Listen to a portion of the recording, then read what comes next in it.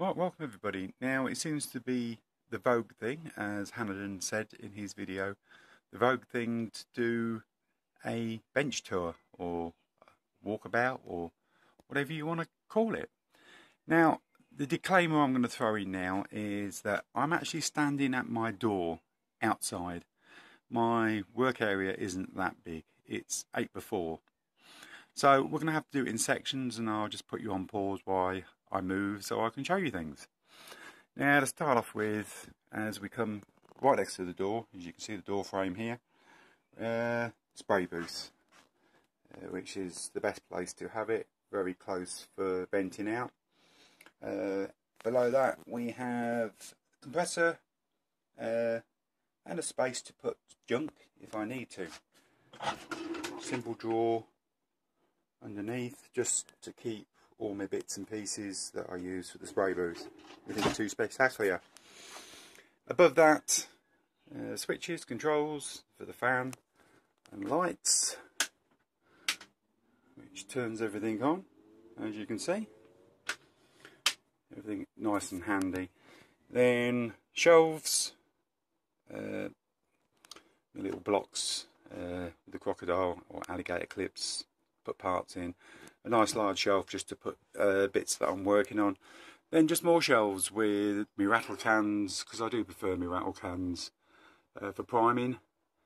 And that's it for this area. So I'm going to put you on pause and we'll move in a bit. Okay, now we've moved in a bit and we're at my bench. What can I say about my bench? It's a bench, it's a work area. Right, as this room is so small and my bench area isn't that big, I just devised a way that I can actually have pull-out areas that I can actually work on when I'm not using them. They can be pushed away. As you can see, I like to be organised. I work in a mess, but I like everything to be at hand, you know, arm reach, so I can just reach out and get what I need. But I still work in a mess. Tweezers, cutters, pin vices, squares, scalpels. I like my scalpels of all different shapes and sizes.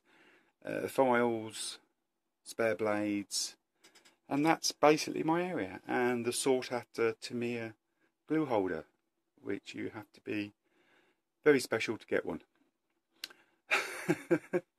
And above that we have glues. Well, to be honest with you, it's the Tamiya glue, super glue, the ordinary Revell glue, which I find is pretty good for tracks and things like that. I'm not too much into too many glues. I don't, as long as they work, that's the main thing. Tapes, then just different bits and pieces that I need just to keep cotton wool buds. I like everything to be at hand. Thinners, airbrush cleaners at the back, other large hairspray and all bits and pieces like that. Then above that we have a light panel, so I've got good visibility when I switch it on.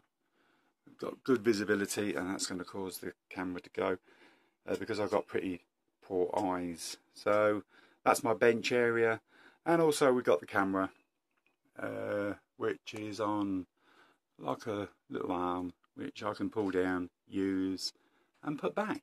Simple as that. I will turn that light off because it's causing some flicker. Then above that, we have a selection. I'll have all my wires of all different thicknesses along the top, just so they're easy reach, so I don't have to go too far.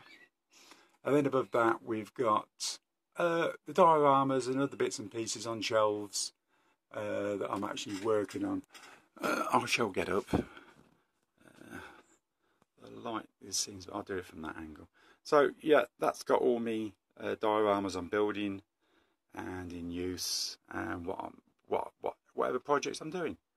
Then right above that we've got a shelf, probably the shelf of doom. No, that's the motor torpedo boat. I'm waiting to get that sprayed up and finished off. Then moving along, we'll go along the top shelf there. it's just bits and pieces with jigs. Then coming into the corner, this shelf just contains clays, stuff from my dioramas. I've got a balsa wood, paintbrushes, my wet palette, bits and pieces like that. And then sit back down again because we are in a tight space. So moving back down, weathering products and paints.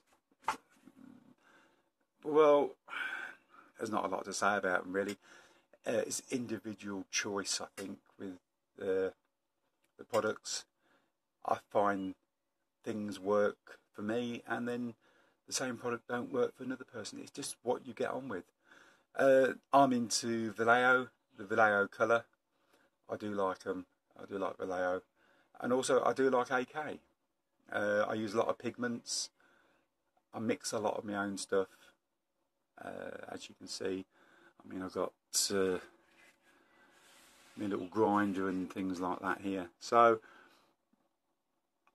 I haven't got no preference, and being only back into modelling for what, just about 2 years now, I'm still quite a novice, and I'm still experimenting with different bits and pieces, and eventually I will find the perfect thing.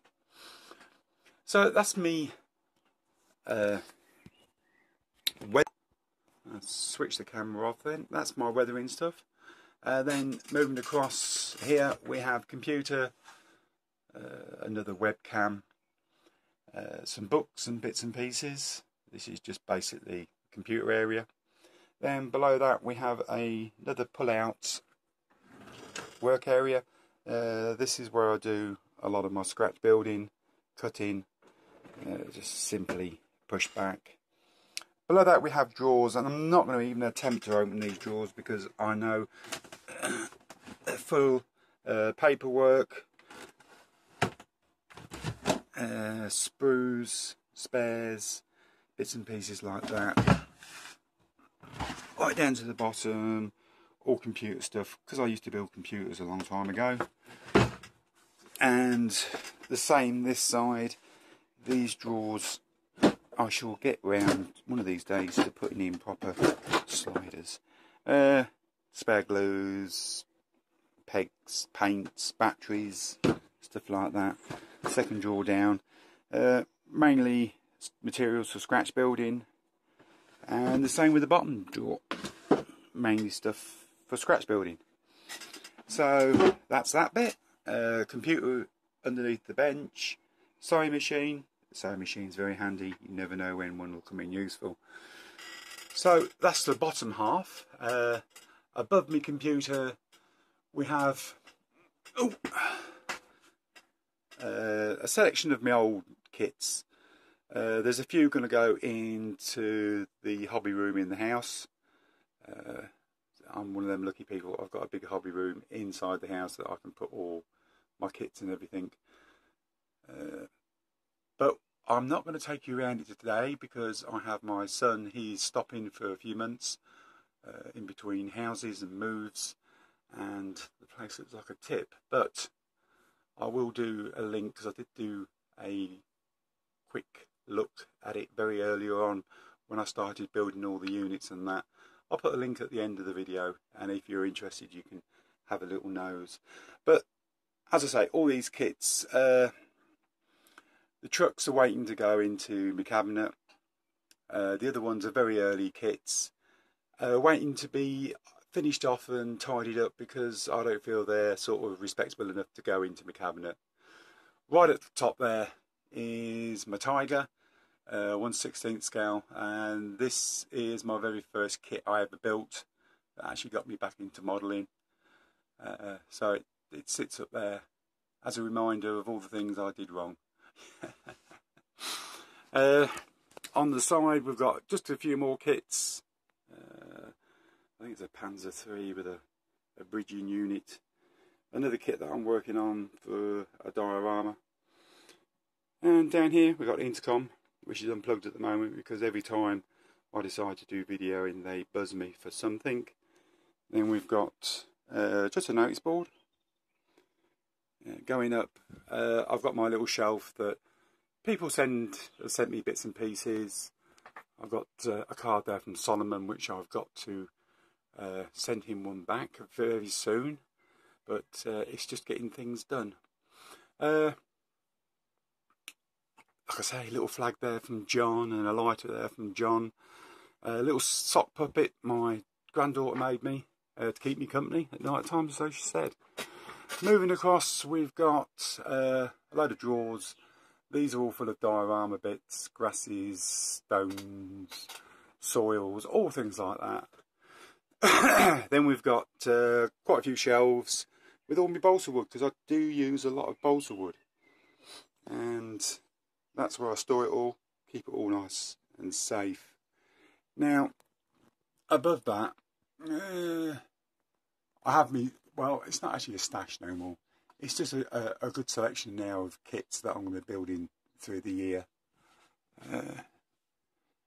The train, that is for next year's project. That's a big project for next year I've got worked out. But it's basically what I'm using at the moment.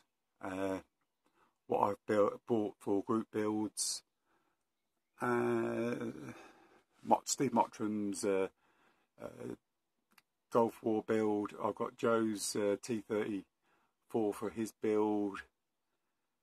Other bits and pieces I've got in there. They're just builds for this year. I did have a big stash once upon a time, but I found it was money tied up, and I didn't have money then to actually buy things with, so I got rid of it and buy what I need. And I've still got a few pence in the bank that I can actually call upon when I need it. So that is a very dodgy video of my workspace, and as you can see, my workspace also goes straight out onto the garden, which is really nice. I can still sit and talk to my young lady. Now, I'm a very lucky person because I've actually got 3 workspaces altogether. Well, tell a lie. I've got another workspace which is next door, which we'll go and have a look at.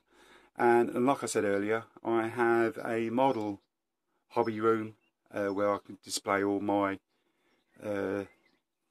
kits and everything else on some nice shelves. Like I say, I probably will do that. Once my son moves out, I'll do a tour around there. But like I said, I'll stick a link in. You can just see the basics before I started doing the work in there. But I shall put you on pause now, and we'll go next door to my other work area. Okay, people, if we go directly out of this door and out into the bright light and literally turn and back again, and this is my other workspace. Now, this workspace is just dedicated to the moulds, doing my moulds, casting my moulds. We have an area here just inside the door to actually do all my casting. Drawers full of casting powder. Shelves underneath for actually there's my Road to the Wine sits underneath there at the moment. Then above it is just storage spaces for all my bits and pieces. Drying rack, and then we move along. We've got a camera there, and also all my moulds, which I've got quite a lot of them now, all shelved up, labelled up, so I know what's what. And if this area is just generally where I just keep basically my tools, my bits and pieces, larger items, should I say. And it's somewhere I can actually make a mess. Large hoover, because it does get rather dirty and grubby in here. Another drawer just full of goodies, as I call them, useful bits and pieces. Another cupboard for tools and bits and pieces are there. And that's basically it. That's my second work area. That one looks out onto the garden as well, and it's nice and bright in here. It gets very warm though in the summertime, and a little bit chilly in the winter time, but hey ho, that's the way it goes. So that's it. That's my little bench tour. hope you enjoyed it.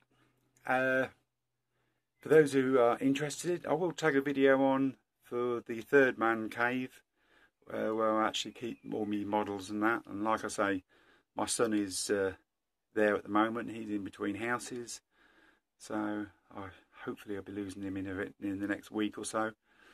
I don't mean that. I just mean, you know, I want my room back. So that is it. Thank you very much for joining me, and hopefully we'll see you next time.